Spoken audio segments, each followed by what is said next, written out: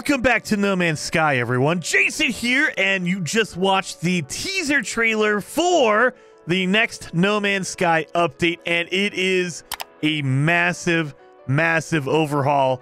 You did see in the beginning 2024, so it does not look like we're going to get it in December, but I'd be happy if I was wrong on that.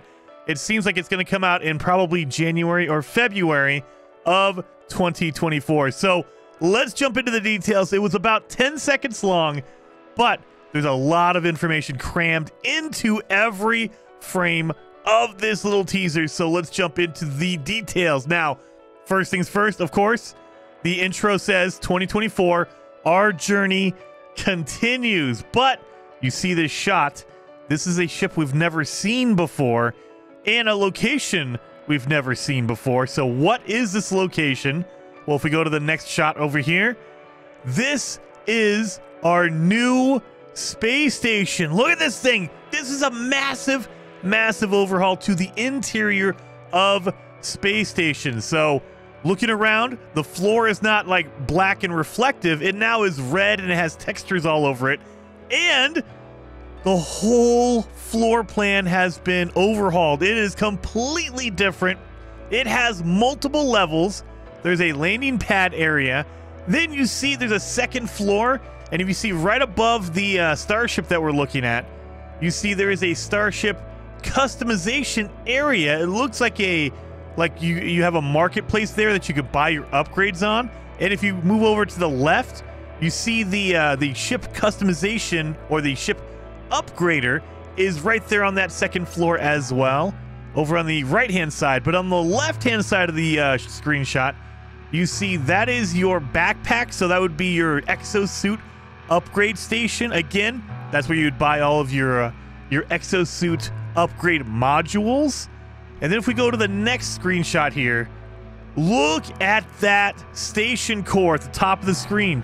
Brand new station core. That is ridiculous. And this thing it looks massive. Like they really expanded the interior of space stations. This is freaking insane. And this ship that we're looking at in the center of the screen, it looks like this is going to be a brand new ship type. So we got Sentinel ships, we got solar ships. Now this is going to be a new version of it. I don't think it's customizable in any way. It looks like it is a pre-built, everything's like together on it. So this is going to be a new type. Maybe it's speedster. We did get a speedster type, but they called it a fighter, quote unquote. And it looks very similar to a fighter, but the wings move just like a Sentinel ship would. So maybe it's some kind of a version of a Sentinel ship, or maybe they're overhauling fighters and they're changing the way fighters look and interact. I have no idea, but it's some kind of a new update or modification to a ship type, it looks like. And then I did a freeze frame here because if you look over on the left side of the screen, the interior of the space station is larger than you can even imagine, because not only is it a bottom level for landing pad and a second level going across, there is a third level over on that left side of the screen. You see there's two staircases, so there's 3 different levels for this, and we can't even see back in that back left corner. So what marketplace is back there? No idea. Are they going to add more marketplaces to the space station?